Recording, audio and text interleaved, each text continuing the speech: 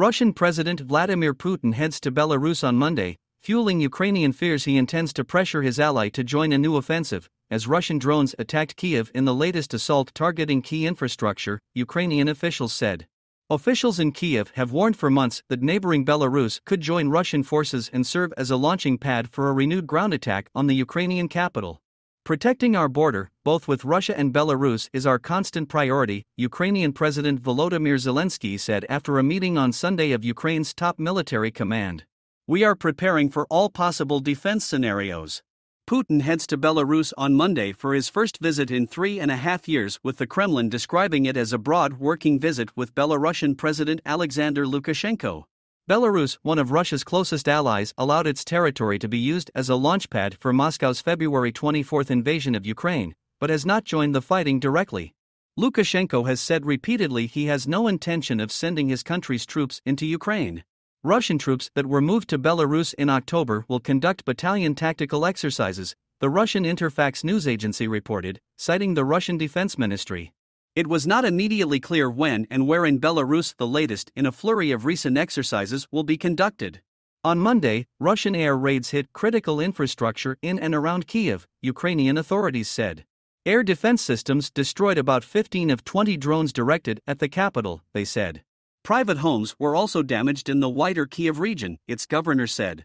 Air defense systems are at work in the region, Alexei Kuleba said on Telegram.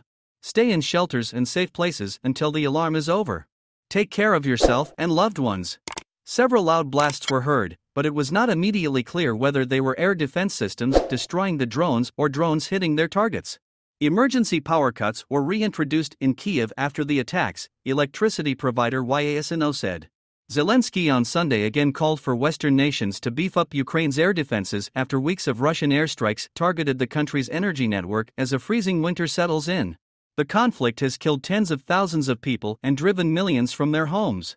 Zelensky told Ukrainians the armed forces were holding firm in the town of Bakhmut, scene of the fiercest fighting in the country for many weeks as Russia attempts to advance in eastern Ukraine's Donetsk region. The battlefield in Bakhmut is critical, he said. We control the town even though the occupiers are doing everything so that no undamaged wall will remain standing. Denis Pushilin, Russian installed administrator of the portion of the Donetsk region controlled by Moscow, said that Ukrainian forces shelled a hospital in the Donetsk city, killing one person and injuring several others. Reuters could not independently verify the battlefield accounts. Putin casts what he calls Russia's special military operation as a watershed moment when Moscow finally stood up to a Western bloc, led by the United States, seeking to capitalize on the 1991 fall of the Soviet Union by destroying Russia. Kyiv and the West say Putin has no justification for what they have decried as an imperial-style war of occupation that has resulted in Russia now controlling around a fifth of Ukraine. Henry Kissinger, an architect of the Cold War policy of détente towards the Soviet Union as Secretary of State in the 1970s, said the time was approaching for a negotiated peace. The time is approaching to build on the strategic changes which have already been accomplished and to integrate them into a new structure towards achieving peace through negotiation, Kissinger wrote in The Spectator magazine. Ukraine rejected the proposal, saying it amounted to appeasing the aggressor by sacrificing parts of Ukraine.